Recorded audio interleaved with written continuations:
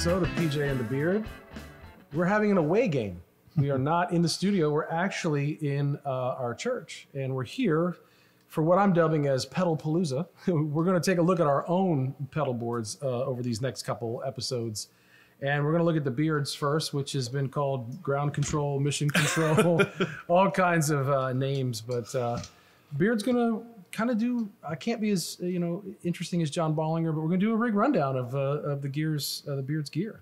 First of all, this is totally awkward for me with you sitting on that side. Yeah, it is kind of weird. Trying to get over that. So yeah, Pat's right. Gonna look at this pedal board. I'm gonna, before you even see an image of it, just say right off the bat, yeah, it's ridiculous. I get it.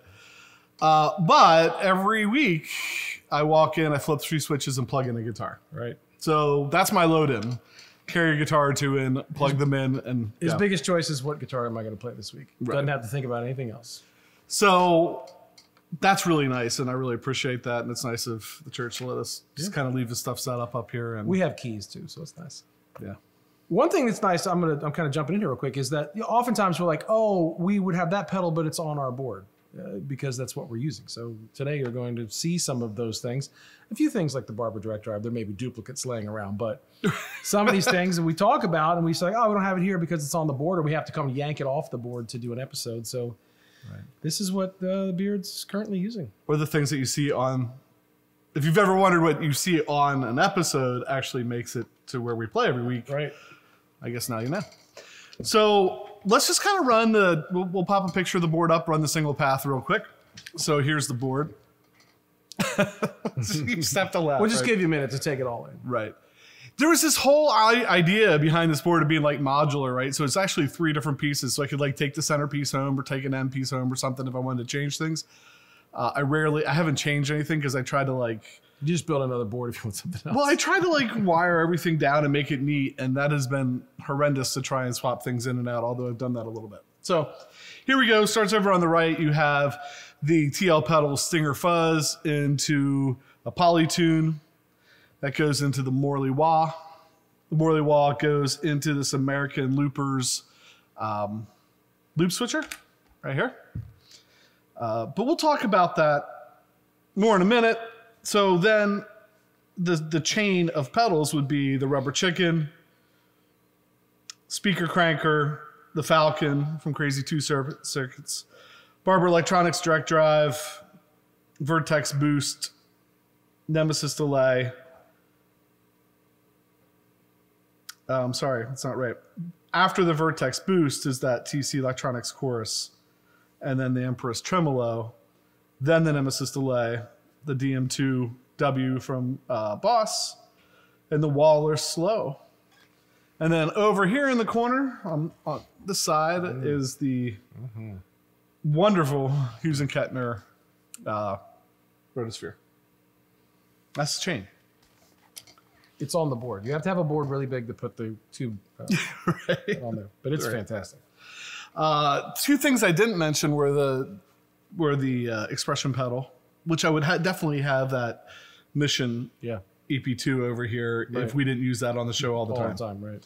And the disaster area clock for tap tempo and stuff. So where do you think? Well, you got your PRS, and over is PV Classic 30 into Classic 112E closed back cabinet.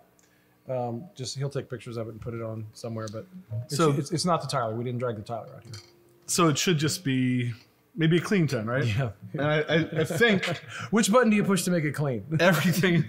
I think everything's off.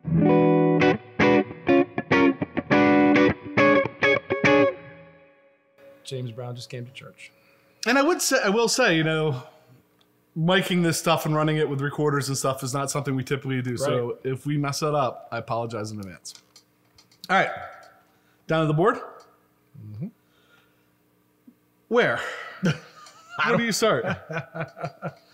Well, you probably have delays on most of the time, right? True story? Yeah, true story. So maybe you start with the delays and then build on top of them. All right. So basically DM2 on all the time. So, and it's that couple short repeats on all the time.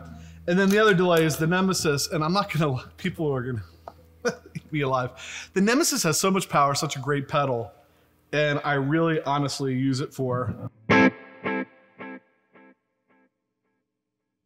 that's the setting. There are a couple other, I'll go through the other presets, but I rarely use them. So preset number 2,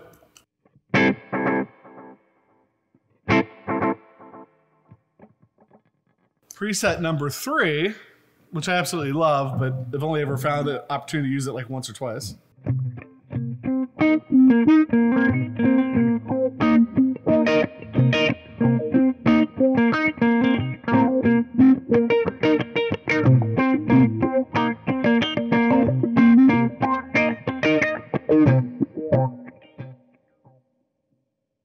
Which would fit right in with the shakedown sound series, right? A little bit of whatever. And then for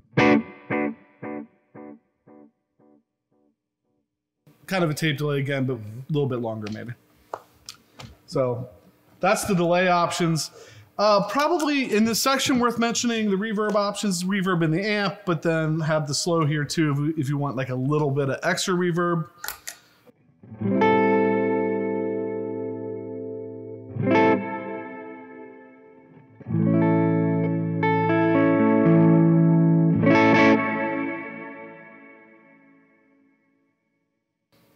You can hear it degrade at the end. I mean, it's ambient, but not like a huge giant wash at this point. And the thing I love about that too, it does have that hold feature. So if you do like,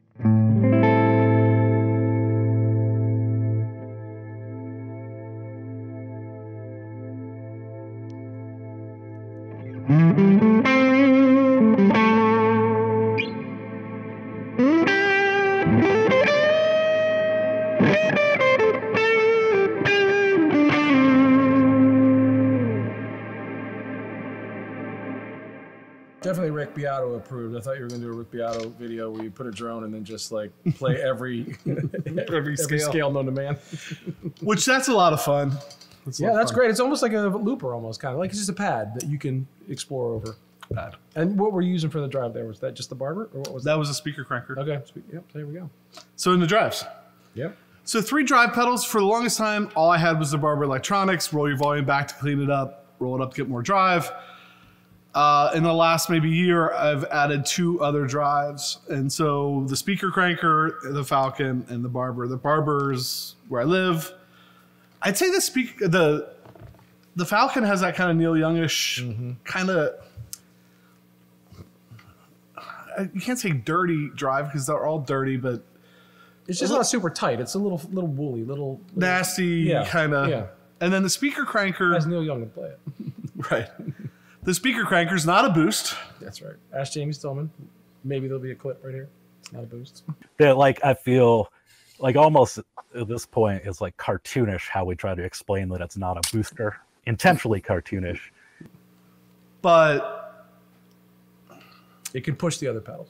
It can push the other pedals, and it sounds good on its own. It just... Yeah, if that's all that was when you did that little lead, that sounded great. Because when I'm over there, which we'll get to that in another episode, I'm not sure what all is on over here. But that was the speaker cranker. That sounded really good. Even just that was by itself, right? Mm-hmm. Yeah. So we'll just put on, how about some single notes on all 3? I'll just jump back and forth around all 3. So we'll do that real quick.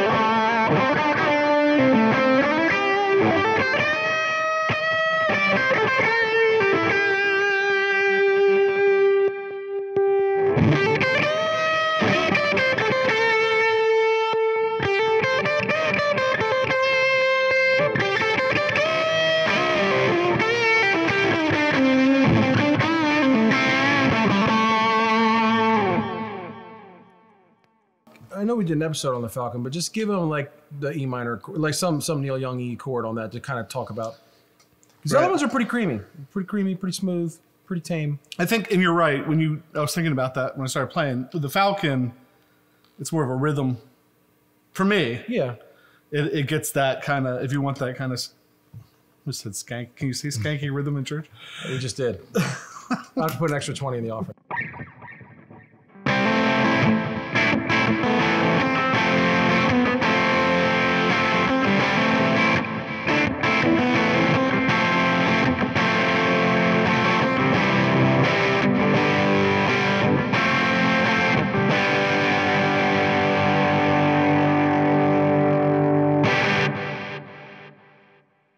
And the delays were on, but Of course. If it were me, they're always on. right, yeah, why not? That's a pretty powerful drive section that they're different. I think maybe there's a subtlety maybe between the cranker and the barber, like maybe, but the Falcon is a whole nother animal, and you can mix and match those in several different ways. It sounds great. Yeah, I think it's worth, because David Barber and I have been talking about a particular circuit that may be part of an upcoming series. Right. Easter egg. And he's not a big fan Of said circuit. Right. Right. So, but it sounds great with this. So just real quick, let's do a little bit with the direct drive and then flipping the speaker cranker on and off.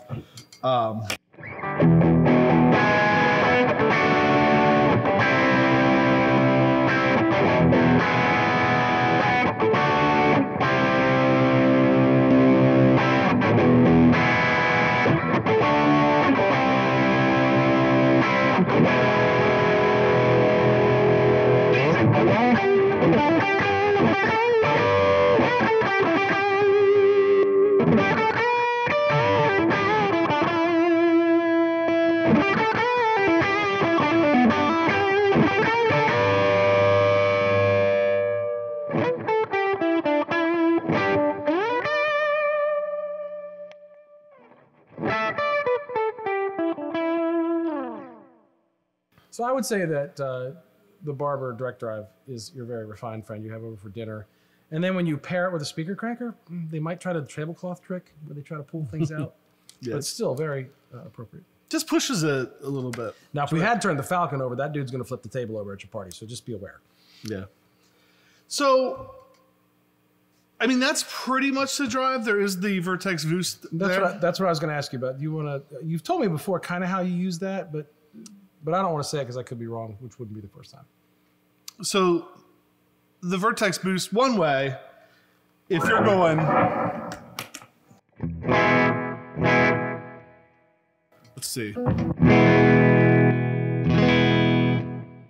If you're going from like humbuckers to single coils and you lose a little bit, which you really don't with this guitar, but one thing I would do is use that boost just to like put a little more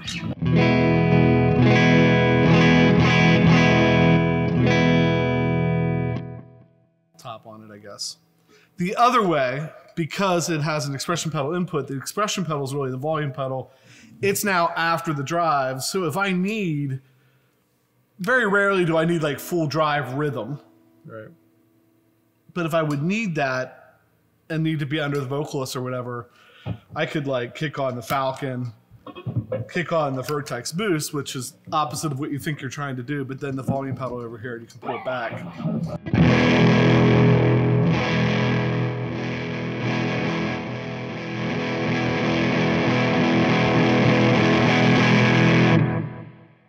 And you're not losing. Yeah, because you can get all that glorious lack of refinement, but down a little bit. Mm-hmm. Kind of give that interesting. Whereas if you use the volume knob on your guitar, like if I have the Barber on.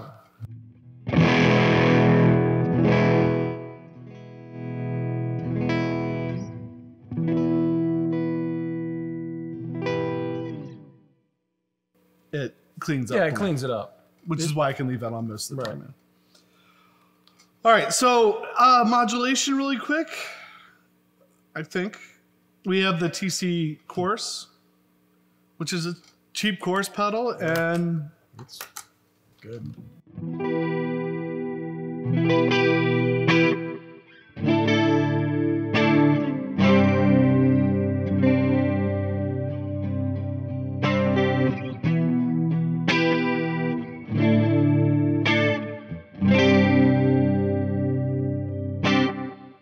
think we have an episode about that as well. Some talk about it because you have 1 and 4 pushed in, right? Yeah. We're not going to change it, but 1 and 4 is where he landed. We're not changing. No, anything. that sounds great. Yeah. We don't turn knobs over here. Right. You press buttons on that one, which was nice. For tremolo, I went with the Empress tremolo. The Empress is really nice. It has a lot of nice features. If we look at the board real quick, I have the tap tempo and to set up as preset select. So I have 2 presets. I have a green and an orange preset. And they sound a little different.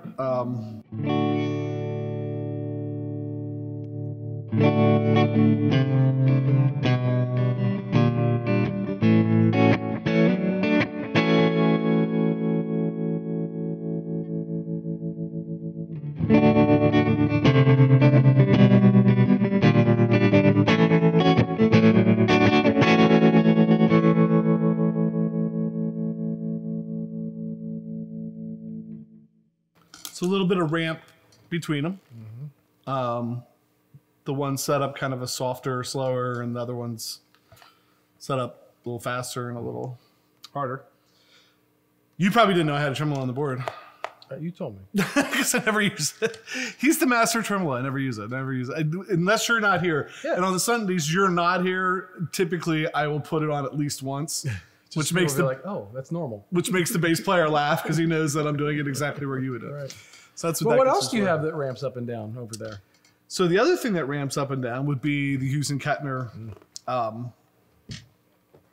Rotosphere. It keeps slipping in my mind. 2 things to talk about, I guess, real quick before we get into that.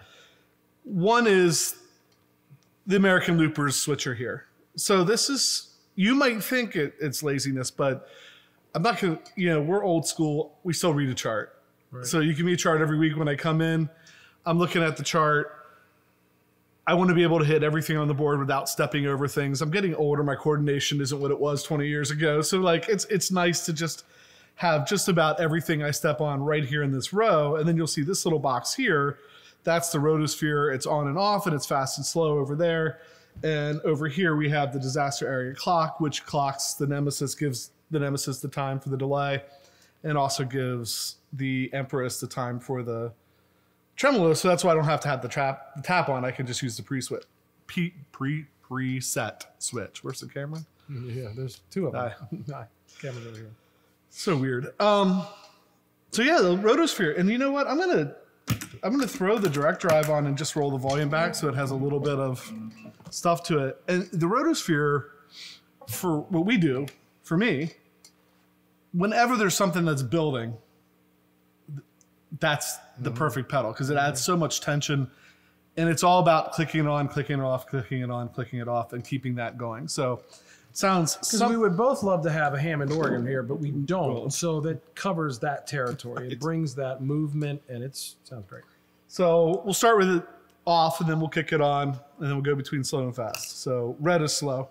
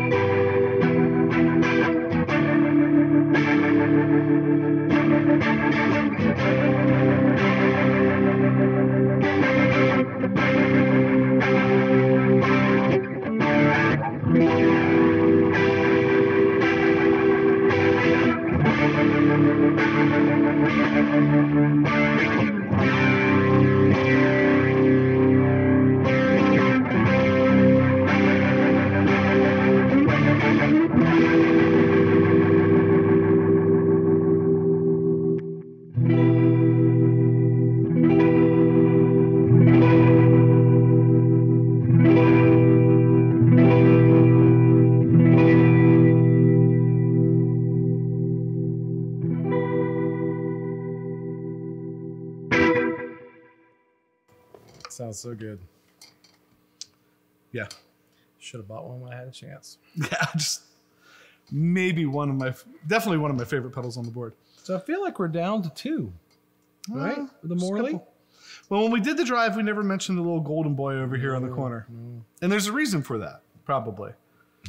Because he doesn't get used very much in this situation. But it is the TL pedal Stinger Fuzz. I really love it. It has a mid control on it, I think, which makes it a little unique. And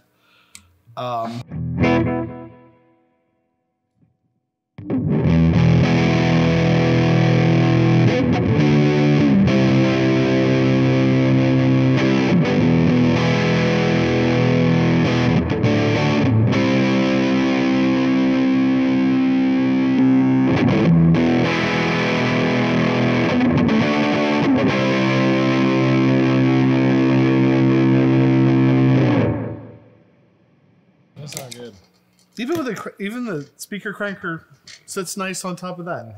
The speaker cranker plays really well, I think, with everybody. All right, so that's that. What else were you thinking we haven't mentioned? The Morley. You've had a variety of wahs on your board over the years, and so always the switchless. I like the switchless wahs because I think the thing you can do with this, you don't have to just do like kind of the Jimi Hendrix Waka Waka thing. You can drop this, sprinkle it in because you don't have to turn it on. Does that make sense? You don't have to step on it to turn it on. Right. So if you're doing just like that climb thing, if you're doing some kind of climb thing,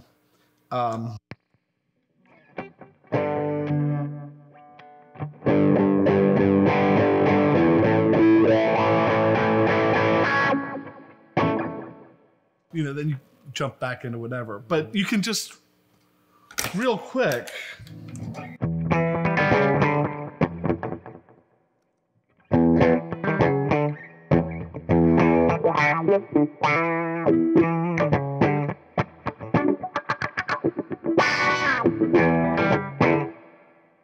Yeah, you don't have to do the Right, you tap dance can where you're like, I hope I clicked it on, and then more importantly, I hope I turned it off.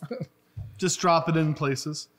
And it has this cool, it has 2 cool features on it. It has a wah lock, which you can do like a cock wah. And then it has the whoa setting, which is kind of maybe It's different. And we did do an episode on this one as well. Morley's been really kind to us, and this was unique. So,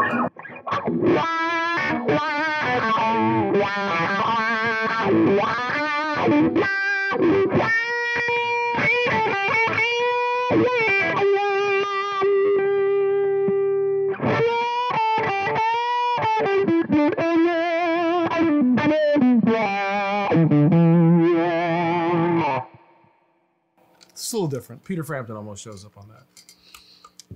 Do you feel like I do? So what else? The disaster area clock's pretty cool. You can tap. We did forget the rubber chicken. How could we forget the rubber chicken? Oh, we did forget that. Tap things in. You also can do like presets. So if you do know what the speed of your songs are going to be, you can program those in and roll through them. I just use it as a tap. I think you're right. The rubber chicken's it. One of the things I like about the rubber chicken here is that I can use it with the drive pedal and roll the volume back a little bit, and it doesn't. It doesn't. It still quacks. It still does its thing. Yeah. So like if we put it on with the speaker cranker, for instance, and we turn it with on. the rubber chicken.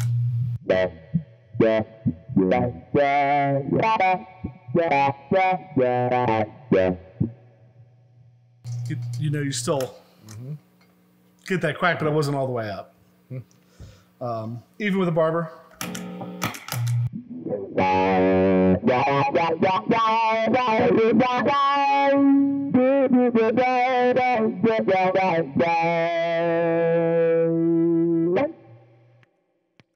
Not many opportunities to use that in this setting, but when I can find them, I will take advantage of them.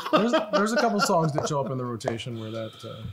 So, yeah, I think that's it. There's the little button over here to flip through the Nemesis delays, but I don't think we need to talk about that. It's a mess. The one power supply is falling off the bottom of it.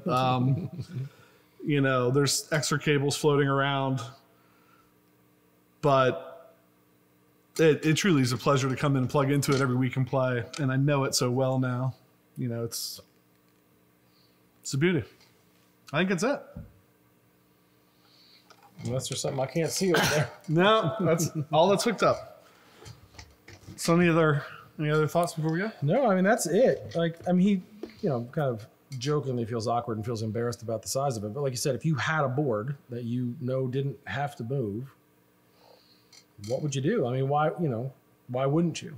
Why wouldn't you make it as accessible as possible and make it? Yeah. Yeah. And just have fun with it and have options. I mean, these are all things to inspire your playing and add to a song. And it's really, when you take the size of it into consideration, but there's not a lot going on. It looks like more is going on than I think there is. A couple drive pedals, a delay sound or two, and a couple modulations, and you're done. Mm-hmm.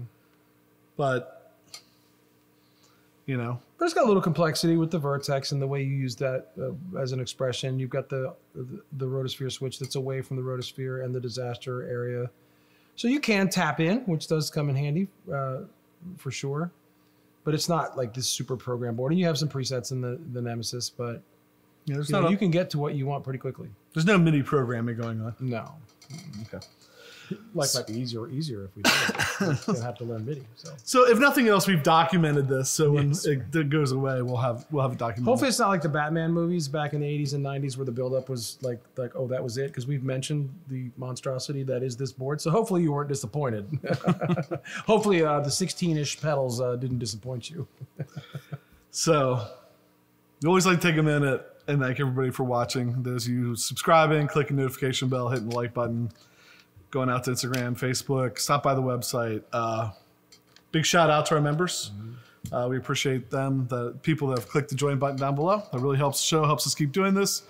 And this is just, this is kind of the calm before the storm.